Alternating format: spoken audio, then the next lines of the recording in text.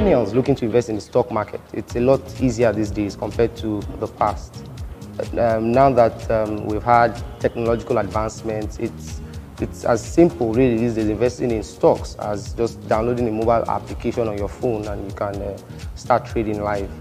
Quite a number of stockbroking firms offer that option of trading online.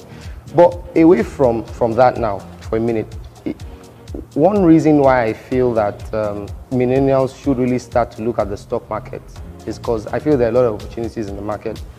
I think what has happened in the economy in the last 3 years has actually presented a bargain hunting chance for a lot of stocks. What that means, bargain hunting, what it means is that a lot of stocks are undervalued. They are undervalued. Their prices have more than halved for most of them. And that is not because their profit margins have compressed or that revenues have slumped or all of that. No, that's not the reason. It's more of just sentiments.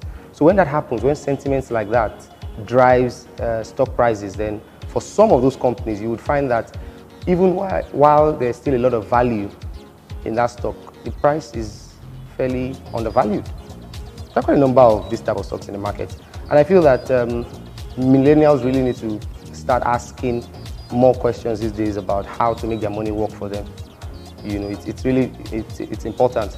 I could call a number of stocks off the top of my head that I feel that provide very good bargain hunting opportunities for investors. Number one is Guaranty Trust Bank. Now, Guaranty Trust Bank has, I think, as of this morning, was trading at 39 naira per share. It's been moving up. Why? Because foreign investors are returning, because they're trying to avoid a crowded trade after the election. Remember, they left because of the uncertainty around the elections and all of that, and the impact that could have on exchange rates. So that was why they exited the market. But now they are coming back because they are starting to they want to take positions early enough before Saturday's elections, so that there is no crowded trade after the election, because a lot of foreign investors will be coming back at that point. So for Guaranty Trust Bank, 39 naira, as I said. Now that is down from close to 50 naira just in the in February 2018. Right? You would expect that if GT's stock price has gone south, then it's probably caused revenue shrinking, that's interest income for the banks. It could mean interest income is shrinking, or profit after tax is falling, or they're not able to garner enough cheap deposits and all of. They're not creating assets as fast as they would like. But that's not the case. In fact, GT's return on equity is now 30%, and that's up from 25% in 2016. Their profit margin is now up to 75%. That's as at the third quarter of 2018. 75% profit margin. That's coming from about in and around 50 2 years ago. So these indices almost suggest that Guaranty Trust Bank should be rising, right? I mean, investors should be developing more appetite for the stock because they're doing well, but it's not happening because of a number of reasons that are not driven by fundamentals. So in my mind, if you look at the investment report of quite a number of top investment banks in the country and even outside the country, their average target price for GT by the end of 2019 is close to 55 naira.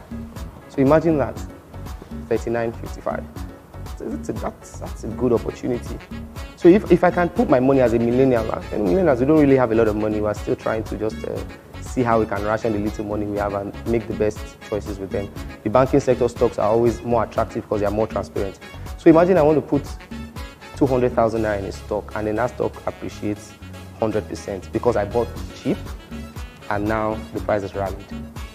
Right? So let me give you an example. Fidelity Bank, for instance, was about 1 naira as at the beginning of 2017, but now it's more than 2 naira. It's crossed the 2 naira mark. That's 100%. So imagine if at that in 2017 I put 200,000 naira in Fidelity Bank's stock. Now I have 400,000 naira. You know, so my gain is 200k. 200,000 naira is not so much money, but it is. How many things can you put 200,000 naira in today in Nigeria that would get you a 100% return? So these things, I just feel millennials really need to start asking more questions. A lot of people don't have sufficient knowledge about the stock market and how it works. That's why the opportunities are a bit limited. But I feel millennials really need to start asking questions, start getting more curious, doing some more research, and really just asking themselves, how can I make the little money I have work better for me? I mean, there's never been a better time than now when we know that we're really undergoing a lot of economic hardship. Unemployment rate is at the 10-year high of 23%, meaning that people are losing their jobs really at a very frantic pace. And that was reported by the NBS in the third quarter of 2018, the unemployment rate. We also know that inflation is, although it's come down in the last 2 years, it's still in double digits, higher than the CBN's preferred target of between 6 to 9%, which means that the cost of living is higher. So the economic situation now really should push more millennials to ask questions about how they can make their money work better for them and where they can invest in.